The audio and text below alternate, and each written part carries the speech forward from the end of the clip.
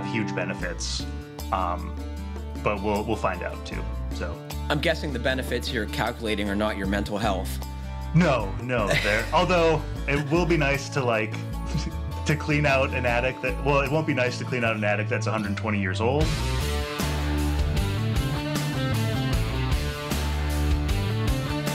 Welcome to the Fine Homebuilding Podcast, our weekly discussion of building, remodeling, and design topics aimed at anybody who cares deeply about the craft and science of working on houses. This is Senior Editor Patrick McComb. Today I'm joined by Editorial Director Andrew Zellner. You here, Andrew? Yeah, sorry, I'm here. Operations Manager for TDS Custom Construction, Ian Schwant. I'm here, Patrick. Good to see you, Ian. And producer Jeff Rose. I'm always here. Please email your questions to fhbpodcast@taunton.com. You can find previous podcasts and check out the show notes at finehomebuilding.com/podcast. Well, gents, thanks for being here this morning. Happy to be here. Nice and early Central Time. Yeah, it is. We're doing an early start so I can go on a photo shoot later in the week. Thanks for doing this. What have you been working on, Ian? How's the new job? New job is good. Really keeping an eye on lumber prices right now. We have a bunch of additions in the hopper that we're going to get prices out for and get started on, and things have really started to climb in the last couple of weeks. Do we know why?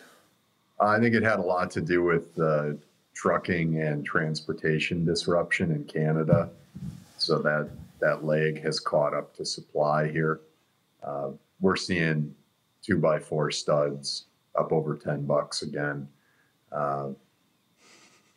We're all just shaking our heads for those of you listening. It's just like 2x10s are over $60 again. So it's a lot of the stuff that we use pretty regularly has shot back up in the last couple of weeks. And then you throw gas prices on top of that, and prices for plumbing and electrical. Can I ask a simple question? How do you not go broke bidding jobs that you have commodity pricing? What do you do? It's really tough. I have a portal that I can use to price things to the minute with one of our larger lumber building material supply houses that we use. That's really helpful. Otherwise, it's just really communicating well with our subcontractors and our vendors, and having something in our contracts that if lumber would double overnight, that we can go back to the clients and have that conversation with them. How long do you give your clients to sign on the dotted line when you have price fluctuations like we're seeing? Typically, our contracts are usually sewn up within 2 weeks of ending the design and estimating process. One of the things that I want to start looking into is pre-buying some of this material as soon as we sign contracts. If it looks like the futures price is going to start increasing as much as it looks like it will right now. Do you have to take delivery on that stuff you order, or do you hope the vendor will hold on to it until you need it? Oftentimes we'd have to take delivery of it, but with things like floor trusses or roof trusses, if you sign up with your components manufacturer and pay them whatever their upfront fee is to hold the price, they would hold what they quoted you when you priced the project. Well, I don't envy you trying to figure this all out with... It's a lot of math. Yeah. It's a lot of math constantly. Different math than carpentry. So do you use a spreadsheet to track all this stuff? I've got a bunch of different ones. I have my own Dow Jones basket of goods that we use that I fill out monthly, and I have a little index number that I can track, and it climbed up quite a bit in the last 30 days. Are other commodities going up similarly, like copper and things that would affect the building business? Yeah, one of my things on my remodeling goods index is half-inch copper pipe, and that's been steadily climbing. PVC pipe, at least as far as what I check, has been holding pretty steady. Romex seems to add, 2% every time I check it. Goes up from 90 to 95 to 100 to 105, and now it's at 110 for a roll of 12 too. Aren't you tempted to like buy all your stock at the local home center and, do your own little commodities game, sell it back to the company? No, that seems like it'd be even more work.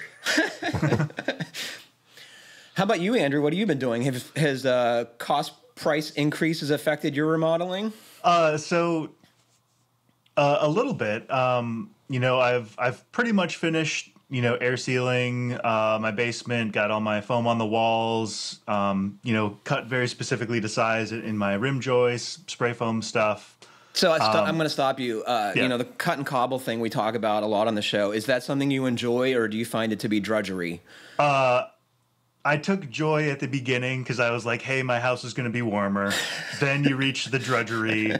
And then this last weekend, I reached the point in the project where like I need to do a little bit more, but I've got to also like run my radon mitigation system outside, and it's still cold. And so like the other part of the basement is ready to start being finished. And so I actually, on Friday night, I went to Home Depot and bought my 2x4s. I paid about $8, for an 8-foot 2x4.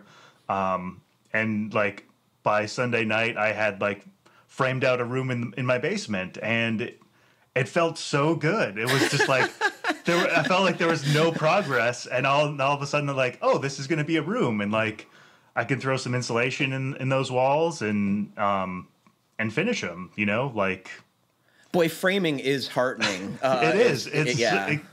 It's like the amount of progress you see, like how quickly it goes, and like there's still, I'm in a basement. It's an old house, so there's a lot of like playing with lasers and plumbing walls, and like it's fussy work compared to new building, right? Yeah, it's still fussy work, but not as fussy as trying to stick your head into weird spaces and like get a foam gun where you need it to go and all that kind of stuff. Jeff, does this harken memories for your own home projects? Hearing Andrew's as a first-time homeowner. Oh God, yeah, that was a long time ago. What do you think is the most satisfying, like DIY stuff you can do? I mean, the biggest wow factor is framing. It's like you stand up a wall and it's like boom, it's a wall. Yeah. The other thing that happened, after I was on the podcast last time was I finally finished installing all of the fixtures in my half bath that I'm doing downstairs, and now I just I forget that we have this extra bathroom, so I'm still I walk right by it to run upstairs, So I have to ask you, did the fixture install go right the first time? It did. I mean, just we've got a little wall-mounted sink that was it all I'd been plumbed already, and so I just had to hook it up. And then the toilet, actually, it's a Kohler toilet, and I'd done my research, and I've pulled and replaced toilets before, but the system is really slick. It's just you've got this plastic plumbing piece that you put your wax ring on and secure it to your flange, and then the toilet you just set on top of it, and it holds the bolts for you. Yeah, cool. And then you just have to tighten everything up. And I bought a couple extra wax rings and was I don't know how this is gonna go, and it just took 10 minutes. It was so Isn't it great when that happens? Yeah. I mean, the hardest part was just maneuvering a toilet. Put it all together, and it weighs 150, 200 pounds, and I think you're exaggerating there, because there's no way I could pick up a 150-pound toilet. Yeah. That's what I think manufacturers have gotten better about, making them easier to install. Now they give you plastic wrenches and stuff that are meant to tighten the tank to the bowl. Mm-hmm. And it's way easier than it used to be. It made me want to replace the other toilet we have, because this new one works so much better. Does it use less water? Yeah. We have got a Kohler in our upstairs bathroom, and it's 1.9 or 1.8 gallons. This one's 1.26 or something. So cool. Yeah. Jeff, have you had any projects? Not really. No, just working on taxes. exciting stuff. Yeah, I love that, as you can imagine. So this past weekend, I put the graspable handrail up on my stairway and almost regretted it immediately because, I don't know, it just broke up the whole feng shui of the whole thing. And it's up there now, but I don't know. I guess the part that troubles me most is unless you have a round handrail, you can't turn corners and have the things plane out, right? You can't go slope up and turn a corner without making a bending rail, I suppose. Yep. Mm-hmm. So that's a man has to know a man's limitations, and that is way beyond what I'm capable of. So I think I'm going to live with it now, adopting the Ian. It's done for now, good enough for now kind of philosophy. But what I really think I need to do is buy that welder and learn how to weld steel tubing, right? Because that's the way to do that and have it look lighter visually than you could do with wood and those brackets and stuff. I thought you would just go over by your friend Matt Kenny's and get out a big block and cut it up on the bandsaw and make your own transitional part for your rail. I still don't know what the stereotomy thing is about, right? Patrick Moore could have to explain this to me how to do it, I'm sure, but... I could send you one of my old books on tangent hand railing, and that would really, I think you'd probably start losing your hair if you tried to understand some of the drawings in those books. So what I find interesting is, of course, the folks who are really good at that, sketch out the transitions on the block of wood and then carve them, right? That's all hand work, or they use a bandsaw. But you have to be able to do that in your head, I imagine. Yeah. But allegedly that stereotomy method allows folks who are less visual to do that work, right? It's a mathematic approach to those problems. Right. And it's a way to show it kind of laid out in the flat, like you'd be used to looking at a diagram of a roof rafter. Have any of you used those techniques to make stuff? I used Everyone's shaking their head again. No. I used the stereotomy technique on the connection between my house roof and my garage roof because it actually has the two different pitches where it connects. So it connects my house to the garage. The house at that point is I think that's 412 and the garage is 5. So I did actually use that technique to lay out how I would cut my rafters. And I completely butchered it, but it got me a lot closer than guesswork. Well, I'm going to appeal to our listeners, as I often do. If any of you out there are good at handrails and balustrades, that's great content for the magazine and the website. It always has. That stuff is really hard. Mm-hmm. And if you could help us conquer the learning curve, I would be supremely grateful. And I promise I'll make it as easy on you as possible. Yeah. And now that Bob Goodfellow is no longer our art director, I don't have the intense fear to do staircase features in Fine Homebuilding. The guy that did the other Fine Homebuilding house in 2021 with mine, the guy from Nebraska whose name I'm blanking on. No, Travis is 2022. Jason? Yes. He actually has a pretty awesome Instagram video up of him doing a curved staircase. And it's like in time lapse. It's pretty impressive to watch. I would say it's the pinnacle of finished carpentry, people who are good at that. Yeah. I mean, there's carpentry and then there's that, right? Yeah. Well, we got some feedback on our discussion about hanging cabinets on steel studs, which we apparently completely got wrong. This comes from Ben Scott, who is a Fine Homebuilding contributor and works for Stickle Cabinets and Millwork in British Columbia. And he says, hey, Patrick, hope you're doing well. I was listening to the podcast and had to write to tell you guys the easy and correct way to hang cabinets on steel studs. On new builds, myself or the contractor installs either 2x material or 3 1/4-inch plywood bands of backing in between the steel studs for the cabinets to screw into before drywall is hung. If we go into an existing space, I'll cut out an area of drywall that will be covered by the cabinets or the bed ledger that the original podcast question was about, and put plywood backing between the studs screwed through the face of the flange and through the edge of the stud besides, and then reinstall the drywall. If it's an exterior wall, I'll cover the joint with Canadian tuck tape for air control. For folks who don't know, that's a like red tape that they use to seal polyethylene for an air barrier. And it smells like maple syrup. Does it really? No. That would be too cool.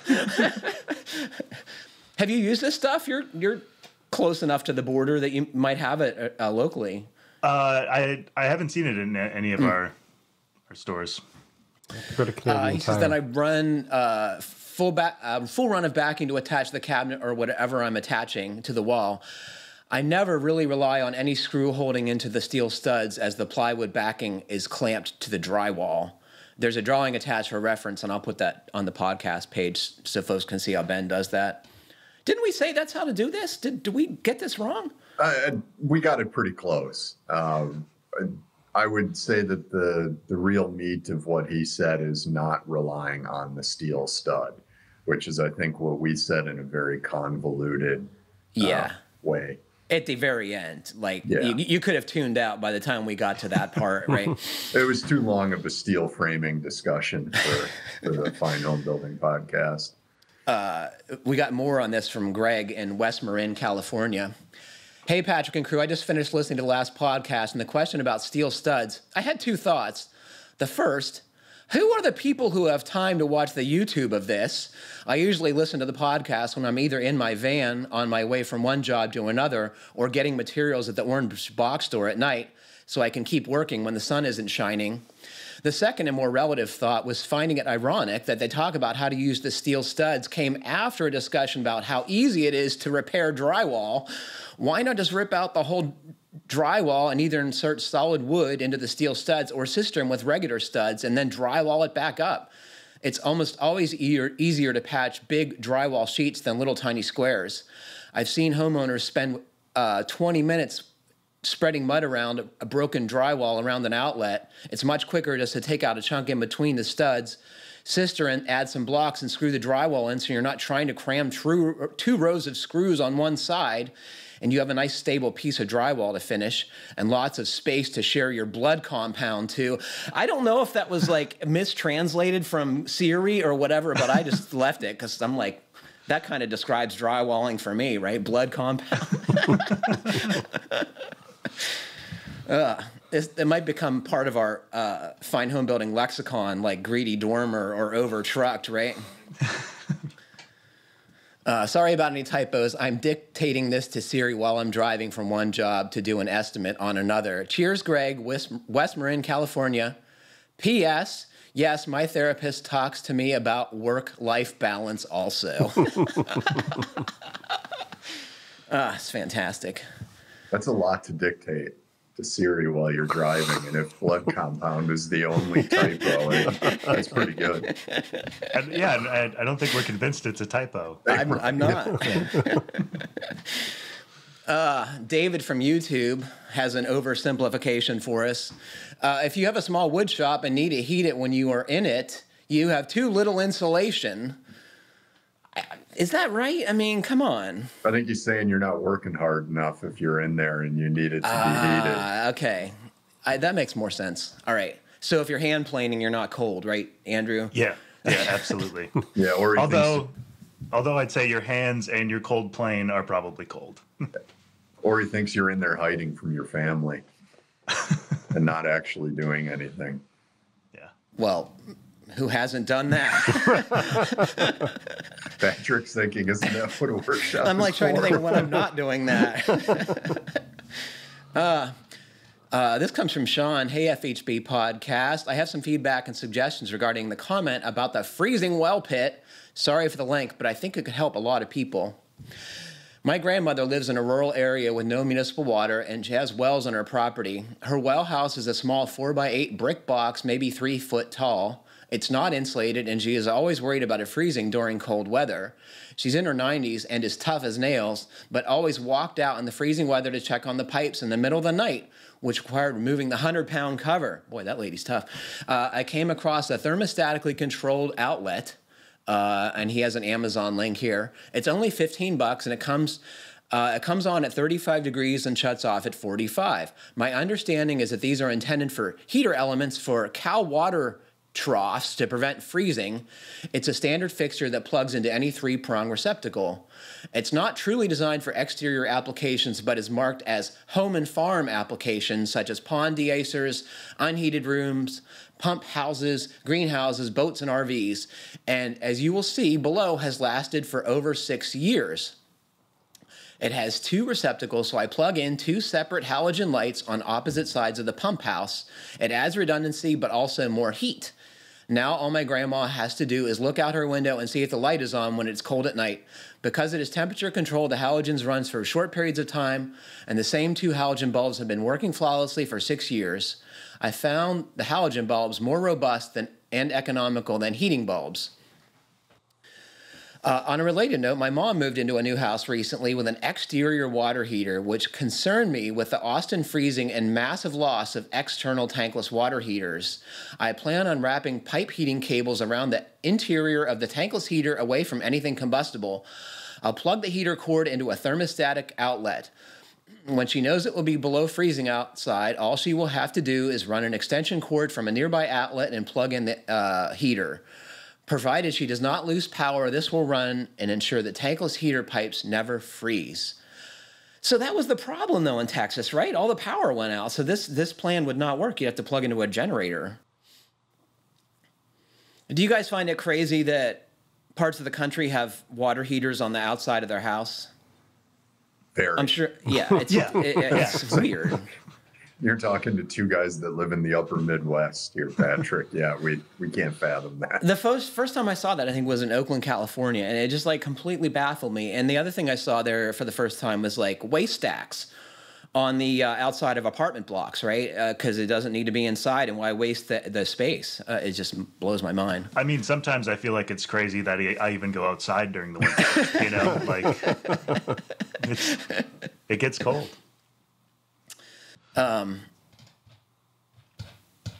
Sean goes on to say, this could easily be adapted to powered AC adapters. The pipe heater cord draws only 42 watts per hour. With a 6-foot cord, it would be 21 watts for a 3-foot cord. Even with a 4-amp, 18-volt battery, this would provide a few hours of continuous runtime to get through the night, as it would likely not be running continuously due to the 35 on and 45 off temperature settings. In extreme off-grid situations, a small solar panel and car battery could likely run this virtually indefinitely, depending on the space and halogen lights. Hope this helps anyone who has freezing concerns. Thanks, Sean, JD, MBA. So I had to look up what JD is. Do you guys happen to know what that professional designation is? Doctor of Jurisprudence. Yeah, it's like a PhD for attorneys, right, Jeff? Yep. I'm always amazed at the people who listen to this show. I really...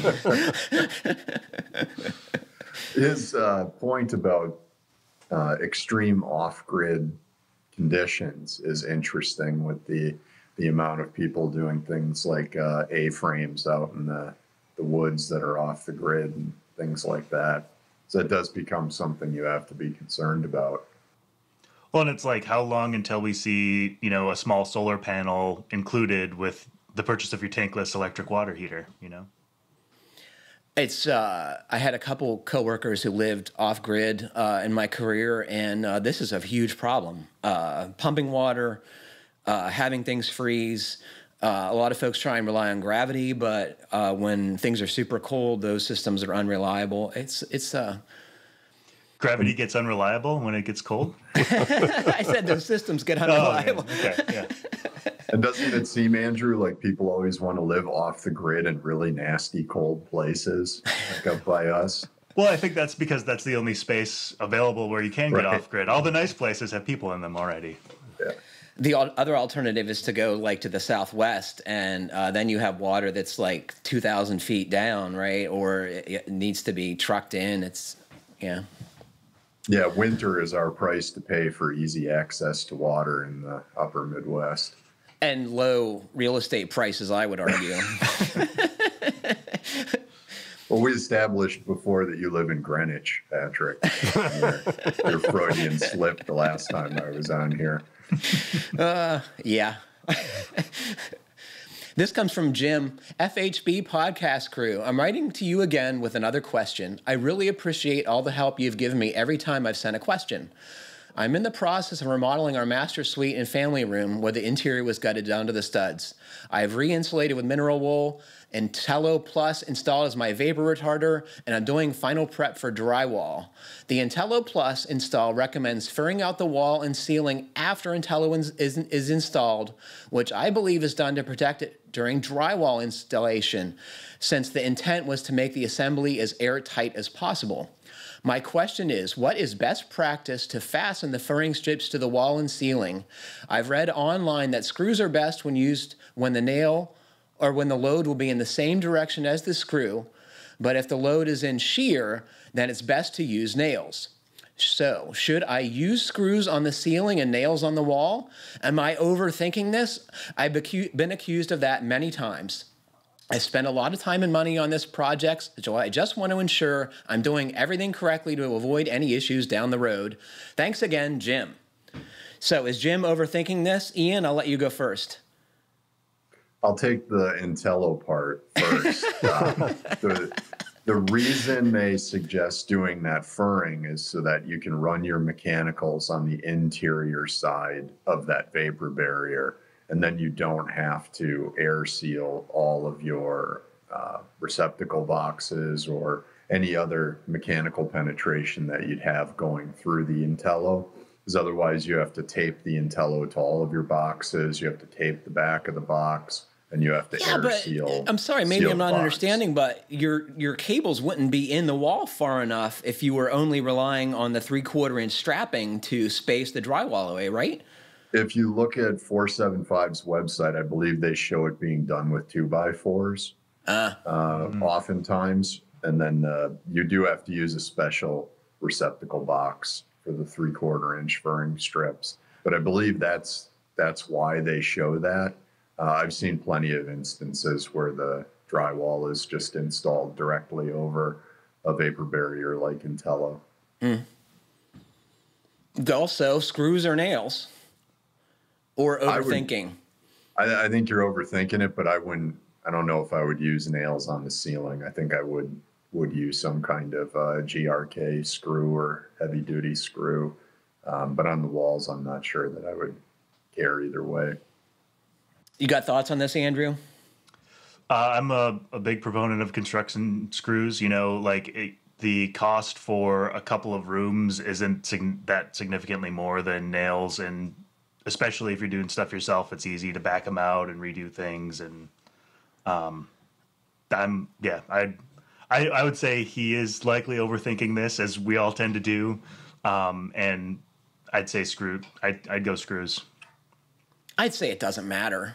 Ring shank nails, holy crap. Have you tried to pull those out of anything ever? I mean, the head snap off before the nail comes out.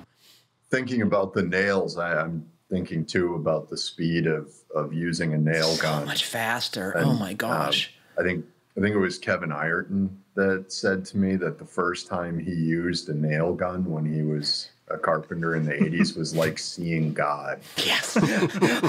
This is one of the greatest lines I've ever heard from another carpenter. He's so right, though. I mean, I remember that too. My first Stanley Bossich N80S. Oh my God, that was so amazing. It was so impossibly dangerous, but also so awesome. And it weighed as much as Andrew's toilet. Yeah.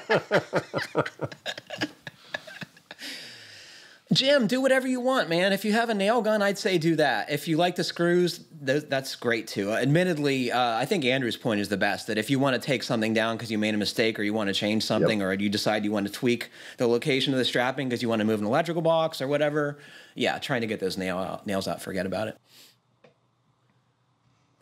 Yeah. I don't know about I'm wondering about the cost too. And Andrew's point is that if you're only doing a couple rooms, it's no big deal. But if you're doing a whole house, it's going to be hundreds of dollars for screws, right? Yeah, you can buy screws in bulk at most of the home centers, and that does drastically reduce the price.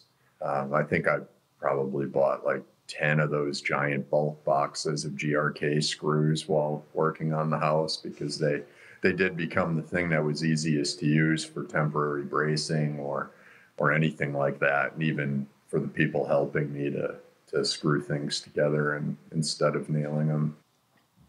I can look at adhesives and screw improvements in my career as like life-changing advances. Honestly, the quality of screws and what you can do with them now is staggering, and like the ability to fasten a ledger reliably without drilling any holes or it's crazy. We will be right back after this word from our sponsor. This episode of the Fine Homebuilding Podcast is brought to you by Jobber. If you run a home service business like painting, contracting, lawn care, or cleaning, your to-do list is endless. From hiring staff to mountains of paperwork, not to mention doing the actual work that pays the bills. Jobber is a mobile and online app that helps you organize your business and look professional. With Jobber, you can quote jobs, schedule your crew, invoice, and get paid all in one place. Try it free today at jobber.com. This comes from Ryan. Hi, FHB podcast team. I love the podcast. You've transformed my long commute into an amazing applied/graduate school experience in building science. We all appreciate your work. I'm remodeling my 1930s era home in Seattle. The home has 2x4 walls with lath and plaster, 3/4-inch board sheathing, a black plastic-like WRB, remember it's the 1930s, and brick veneer. I've been a builder and remodeler for years, but am less experienced with energy retrofitting brick-clad homes. Most houses around here aren't brick. The home has no insulation in the walls and a very thin layer of bats in the attic. I'm vaulting the ceiling and installing rigid foam ventilation in the new 2x12 rafters, and will add a layer of rigid foam on top of the sheathing when I do the roof to get ready for solar panels. My goal is to get the home to pretty good house recommendations of 20, 40, 60 insulation levels, but I'm trying to be realistic/efficient. 20, I don't know. Is that below basement, and then 40 walls and 60 is roof, right? Yep. That's what I did for my house. My question is about the planned wall assembly. To get to R40-ish in my walls, I was planning on a double stud wall with dense packed cellulose, but I have some concerns. I've read Martin's Musings of an Energy Nerd and everything I can find on Fine Homebuilding and GBA. I am familiar with the concerns about double stud moisture issues on the interior of cold exterior sheathings in homes where exteriors don't have rigid foam or rain screens. I'm also familiar with some arguments, example Ben Bogey, that these concerns are overblown and that with good air sealing and attention to detail, the double stud, dense packed cellulose wall performs just fine. This article from Building Science was also urging away from double stud walls, but all of the provided alternatives either call for exterior rigid foam or interior spray foam. I'm planning to leave the brick veneer in place, and I'm wondering if you have any recommendations for the wall assembly, especially how to address these possible moisture concerns from the interior. I want to stay away from spray foam for ecological and cost concerns. Should I, number one, go ahead with a double stud wall with dense packed cellulose and taped/painted drywall as my air barrier? 2, leave the existing 2x4 lath and plaster in place and blow in cellulose. 3, some version of Joe Steebrook's double stud wall with a layer of plywood in the middle of my double stud wall to reduce/air vapor control. 4, some other idea I'm not considering. Thanks again. The podcast is super focused, helpful, positive, and we all look forward to it. Ryan. Super focused, Ryan? I don't know. I don't know if we're listening to the same show, but hey, thank you for the kind words. Oh my goodness, this is a great question. I think the wrinkle here is the brick veneer and the board sheathing. Am I right? Yep.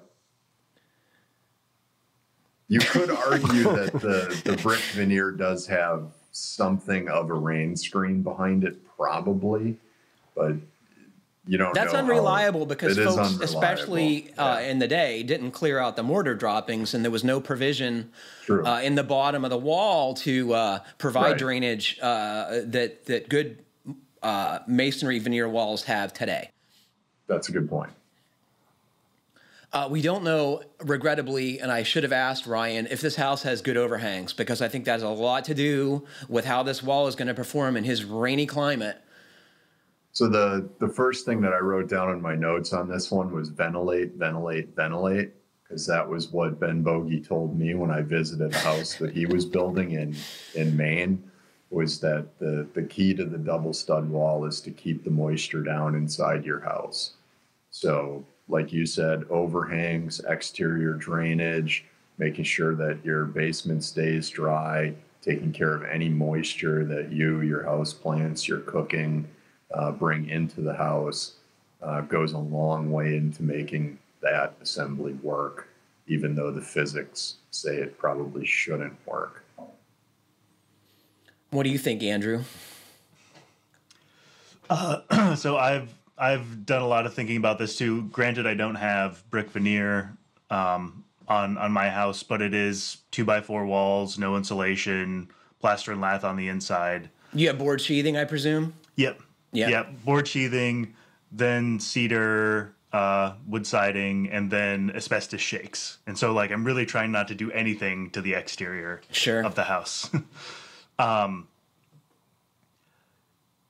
I also have been going down the like thought experiment of like just air sealing really, really well and insulating walls as like I remodel. And I know there like R40 in walls is like an admirable thing to get to. But like the practicality in a remodel gets kind of nuts as our reader Ryan is talking about, especially in a mild climate like Ryan's. You know, Seattle is very mild. It's not like where you guys are, right? Or me, even in Greenwich. It's totally different. And so it's also, you know, pretty good house is, you know, it's a standard, but it's also dependent on climate and.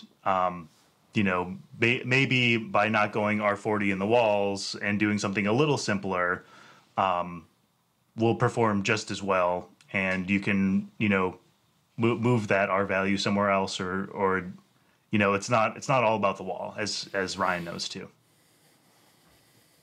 I worry about reservoir claddings and board sheathing, and then lots of insulation because the drying potential is so much reduced.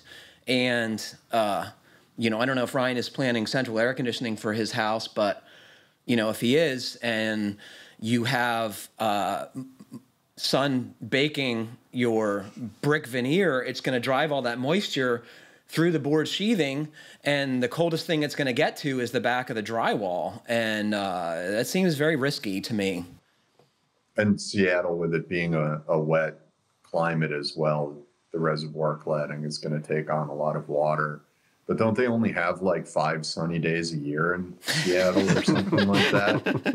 That's going to cause that drive? So I've heard that too, but I've also heard that anyone who's visited Seattle in the summer says it's absolutely gorgeous all the time, and Seattleites probably just tell the rest of us that to keep us away. I bet that's what it is. It's kept me away, so it's working. Ryan, I think you might want to dial back your wall insulation levels. And one of the things I've seen folks do, which makes a lot of sense to me, is when you have board sheathing and these kind of assemblies, if you take 30-pound felt paper and fold it into a 3-sided U or a 5-sided U, it's not a U anymore, but you put little flanges on your piece of felt paper and you staple it to the sides of the studs, and that becomes your air barrier. And it does allow some drying the other way when it needs to, but it also stops bulk water and hopefully a lot of vapor drive from getting through from the masonry into the wall assembly. But that's generally... Go ahead. If he's going to open the walls and do that, Patrick, he could also go with mineral wool, which is a type of insulation that'll handle that water a little better than cellulose or fiberglass. And it's real vapor open, so like it can dry either way, right? Yep. And I think we want to keep plastic out of this assembly for sure. Mm-hmm. And at that point, he could fur the studs out to be of 2x6 depth and get that little bit extra of mineral wool. And I think that would get them up into the R20s, which, as you put, might be good enough for Seattle climate. Yeah, this is a tough one, Ryan, and maybe some of our other listeners will weigh in on what you should do. But I think scale back your energy goals and maybe put more insulation in your attic, which would help more arguably. Or, do something else to make your house more resilient, I'd be really concerned about getting into some of the really highly engineered stuff like Stebricks double wall with plywood in between. You could just be running the risk of spending a lot of money on unnecessary building materials at that point. And Ryan, you have plans to put PV on your roof anyway. Maybe you buy some more PV to offset the, slight energy consumption boost from, your lower R values. It's a good exercise. So what have you decided you're going to do, Andrew? I haven't really decided anything yet. The big project's air sealing the basement, and you get a lot of like cold air stack effect stuff going on because I've got a leaky house. Once I feel like I've got a window, like sort of like March through end of April. I've got like 4 inches of insulation in my attic, and so I want to remove that insulation and air seal and then re-insulate. And it's like taking it in steps too, is like, I think doing that to my attic will have huge benefits. But we'll find out too. So I'm guessing the benefits you're calculating are not your mental health. No, although it will be nice to like to clean out an attic it won't be nice to clean out an attic that's 120 years old, but it'll be nice to be able to evaluate the entire attic, having only spent time up there hunting squirrels. Like I didn't get eyes on the whole thing. And so they're like, I think, health and, environment wise, insulating the attic's going to go a long way. And then once the basement's insulated, the attic's insulated, then I'll think more about the walls. Does your wiring date to the first incarnation of your house, or has that been updated? It's been updated. I discovered sort of the last little bit of knob and tube when I was doing my kitchen remodel, and so everything from the box to all of the outlets in the house is all Romex now. You're very lucky to not have to deal with that up in your attic. Holy crap. Yeah. Well, Ryan, I'm sure that wasn't helpful at all, but let us know what you do. I'm curious. Yeah, I'm excited to see what his closing of his next letter is going to be, because that wasn't super focused, helpful, or positive. So. And we trashed his hometown. Yeah. This comes from Chris. Greetings. Ian, congrats on your promotion. You must have a passion for home building and remodeling if you're able to take on more work 9 to 5 and do the podcast and respond so thoughtfully to listener questions. So we should tell folks you've been having an ongoing discussion with Chris about his new build. You guys have seemed to hit it off, and you seem to be equally nerdy in regard to your assemblies, right? Yeah, and equally nerdy into the financial end of building a house. He's sure. He hit the same wall I hit early on in the process of, oh my God, this is going to cost way more than I thought. What am I going to do? Why didn't I listen to Patrick and build a simpler house? So yeah, I've been having a lot of good back and forth with Chris on that. We'll have to ask more about that discussion here as we get to his question. I have a pile of questions regarding insulation and other topics. I'll list them below. Let me know if it's more appropriate to send new questions through the FHP email address. I don't intend to fill your respective inboxes with marginal questions. Also, I'm an FHB All Access member now. Woo! Thank you, Hear Chris. that, everybody? So if there's a resource I can access to answer these questions, please let me know. I'm happy to dig in. I'm feeling pretty good with my plan for the above grade envelope. I think I have my control layers all planned out for the upcoming build. My exterior walls will be vinyl siding with a rain screen, 1x3 treated furring, fully taped zip R6, open cell spray foam between the studs, drywall, and a vapor retarder paint / air sealing. My roof attic ceiling will be asphalt shingles, fully taped zip sheathing, trusses, vented attic with baffles, 16 inches of blown cellulose, drywall, ceiling paint, and air sealing. There's one question resulting. I have heard zip R sheathing can be in short supply. My architect suggested selecting an alternative rigid foam for the builder to use in the event my zip R is not available. Given that the exterior of the zip R is the WRB, the foam should remain inside the sheathing. My understanding is that the attached foam is polyiso, which is the keep it warm insulation. I'd imagine replacing R6 with an equivalent polyiso would have the same effect. Yes? Okay, so let's first tackle his assemblies. You pointed this out in your correspondence. We don't need a rain screen with vinyl siding, right, Ian? Nope. And even if you were doing the rain screen, I don't think that you would need to pay the premium for treated furring. I certainly didn't on mine. And I can tell you that vinyl siding manufacturers are not jazzed about you putting vinyl siding on furring strips. They want it to be right directly against the sheathing because it helps the vinyl siding be more wind resistant. Yeah, otherwise it's really gonna wave out if you've got it spaced on furring. Everything else seems good to me. What do you guys think? Good assemblies? Yeah. Yeah. I think with the zip R sheathing, I did talk to my local lumber guy about a project that we have coming up where we want to use zip R. Right now, 4x8 sheets of the R6 are about the only thing that's reliable as far as being able to get it. I'm not sure where Chris is, how reliable it's going to be, especially in the quantity that you would need. It's upstate New York, as I recall. Yeah, Binghamton area.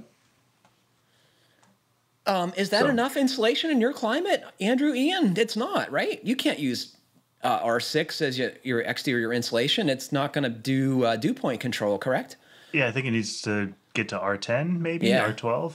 Yeah, it's a little short, and then I also question the open cell foam because I think he's paying a premium price for a material that's not going to do much better than any of the other. No, because you have to tape all the zip seams, and that's your air barrier. So the foam, is not any better insulating. It is a good air seal, but you have a air control layer elsewhere. He called out open cell though. Yeah. He called out open cell specifically as opposed to closed cell, so it's not going to quite have the same characteristics of closed cell in that assembly as far as R value or its ability to air seal. Anything else we'd change? No, I think you got to put drywall up, right? You can't avoid that. That's our primary air control layer in most assemblies on the interior, right? Yep. Other questions regarding below grade insulation? Oh, did I get to all this stuff here? Yeah, okay. So another insulation material would be fine, but I do think you're going to want to check to make sure you're using enough of it. I don't think R6, where you're at, Chris, is going to be enough. I would also look at, since he is concerned about the overall cost, I did suggest that he looked into using a basic sheet good like CDX and then doing some kind of a WRB, Blueskin, Sega, Benjamin Updike, whatever, over that, and then EPS outboard of that, an insulation that could stay cold, and you'd have to put the vinyl siding on with the longer nails, but I believe there's provisions for that in the vinyl siding install.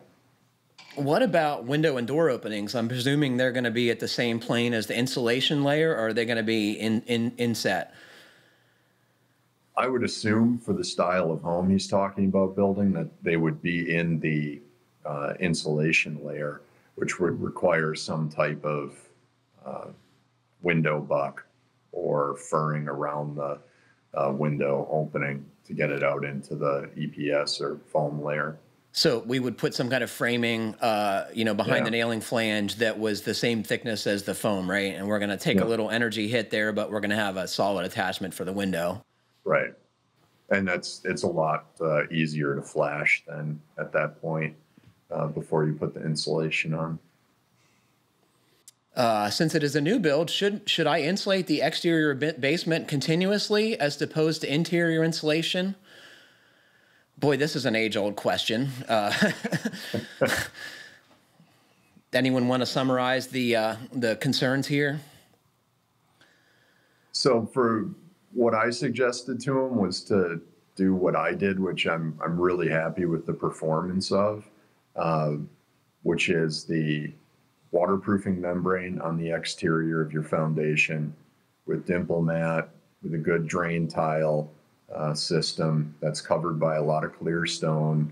Cover the clear stone with a geotextile fabric to keep dirt from getting into it, and just really eliminate or drastically reduce the ability of water to get into your foundation, and then do all of your insulation on the interior. And why did you go inside, Ian? I was really concerned about water because of where we are. And I was really concerned about the clay soil not allowing it to drain very well.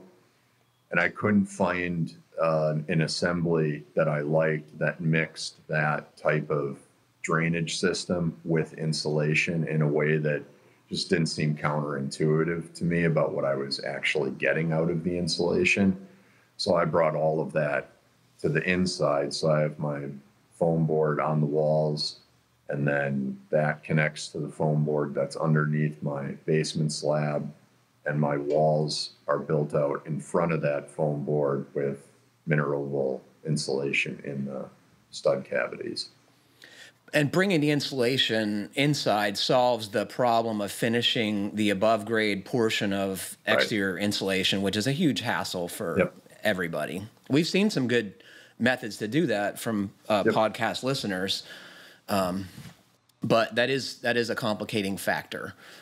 Yeah, and the method I used is something that is a kind of mashup from many different building science places that when it came down to me having to decide what I was going to do, and just seeing the amount of water in my lot and in the basement hole, it just seemed like the best way to go to me. Something else to think about, Chris, I believe it's Tremco's Tough and Dry system, which is an exterior spray-applied waterproofing system that they then use fiberglass rigid insulation on the exterior, and that's what amounts to Ian's drainage layer, right? It provides free drainage and insulation. Once again, hiding the top of it is the obstacle there. Yeah, I should add that a big driving factor in me choosing the products that I used was my ability to drive to a concrete supply house and put them on the back of my truck. Yeah. And you could do that work yourself. It's not hard, and it has to be correct, right? Yep, and it's pretty methodical. It was not a fast moving process to do well. Okay. Insulated under the basement slab, yes. My current thought is rigid foam, at least R10, yes. That's correct. Insulate the basement walls. My understanding is it may be best to insulate the outside of the foundation with rigid foam. Interior finished areas could be supplemented with cavity insulation. We talked about that. A drop ceiling seems like a no-brainer within the finished sections of the basement, right? Well, We've Patrick, talked about that. You love removing drywall and putting it back up, so just drywall the ceiling. Yeah, I think it looks better. I'm not a fan of drop ceilings. It makes me feel like I'm back in school, which was never a comfortable spot for me. The other thing that I pointed out to Chris as well is an attractive drop ceiling is really, really expensive. And not like $10 a square foot. Yeah, it's nuts. Yeah, by the time you get to thin, slim grid and you get to nice tiles or even some kind of drywall-based tile that then looks like a drywalled ceiling, it's just really expensive. And it's a new home, so hopefully you're going to have a few years without maintenance that's going to require drywall cutting and patching. Take freaking pictures of everything before you drywall it, and it'll be pretty easy to make changes or fix stuff down the road. Fresh concrete releases a lot of water, not to mention joint compound, etc. How can we permit the basement concrete and other materials to release their moisture within the finished sections of the basement while avoiding moisture problems? Well, dehumidification, temporary dehumidification is often required in modern builds. Is that something you guys have to think about, Ian? Yeah. Yep. Using like the Santa Fe dehumidifiers, or for my build, I ran my HRV during the build to keep moisture down. And then we had two 48-inch barn fans from Fleet Farm that we ran with the windows open in the house, pretty much nonstop. What does that do when it's 90% humidity outside, though? Does it make it better? I found that at least when we were doing the concrete and the taping, that it did get rid of a fair amount of the moisture, even though it was equally as humid outside. Those are all good questions, Chris. It's clear to me that you're thinking about this, which is half the battle, right? Yeah. Absolutely. And taking advantage of all the resources, too, when he talks about the FHB All Access and listening to this. And there's so many other Instagram things to read, people to meet and talk to. And I don't think I'm outside the norm of people who have done this work that are interested in helping others. I think, especially in the high performance building community, there is a big push to get as much of this information out to the masses as possible. Do you guys think that Chris is going to be able to find a builder who's comfortable with putting exterior insulation on this structure, for example? And like, are they going to want to deal with vinyl siding over a foam layer and window flashing? It's like, I think it's going to be hard enough to find a good builder to build very conventionally in this climate. Am I wrong? I don't know a lot about the Binghamton area. I know it is reasonably well populated. It's not like the North Country part of New York State. But yeah, Jeff is shaking his head. He's like, yeah, I don't know. He's out an hour outside of Binghamton, basically. He's right. Fairly rural, so yeah. He may find he has to do some hybrid owner general contracting to get some of this work done. And he's going to have to supervise it, right? I mean, this might be outside of the norm where he's at. And I think a lot of our listeners who are building high-performance homes in, much of America, they have to steer the ship, right? He did comment in one of his emails that he is using an architect. So hopefully whoever he's using as an architect can help with this.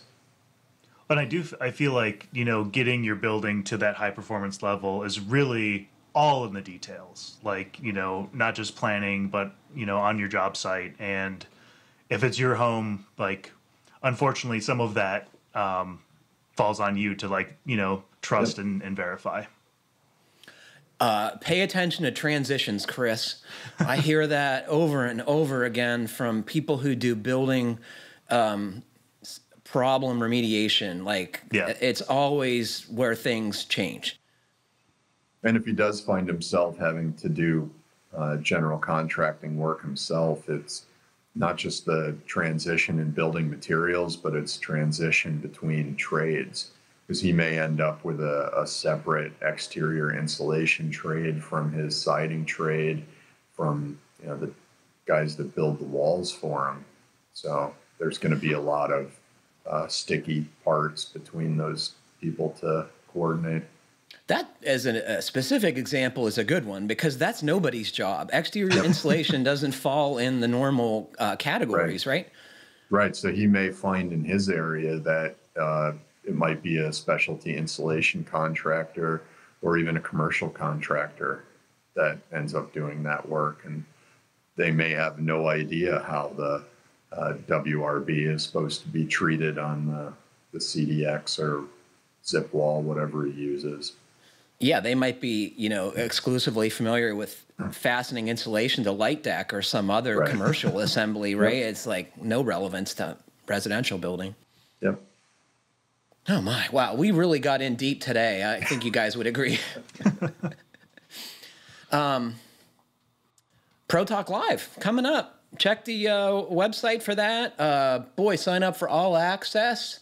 That was great to hear that's a... Also, the Pretty Good House book is coming out this spring. I got my eyes on sort of a last rough draft, and it's fantastic. I'm really excited about the book, and it's so much of the stuff we talk about a lot on this show, right? Yeah, it's another great resource that will be available very soon. Do you think there's any chance it's going to put us out of business on the podcast, Andrew? I don't think so. As charming as the book is, Patrick, I don't think it's going to be as charming as this crew. And Jim's got to have something to listen to when he's going between estimates and jobs. We heard a number of folks who were doing that, right? Well, it's been a pleasure, gents. Unfortunately, that is all the time we have for today. Thanks to Ian, Andrew, and Jeff for joining me, and thanks to all of you for listening. Please remember to send us your comments, questions, and suggestions to fhbpodcast@taunton.com. And please like, comment, or review us however you're listening. It helps other folks find our podcast. Stay safe, everybody. Keep craft alive. Happy building. Keep your insulation dry.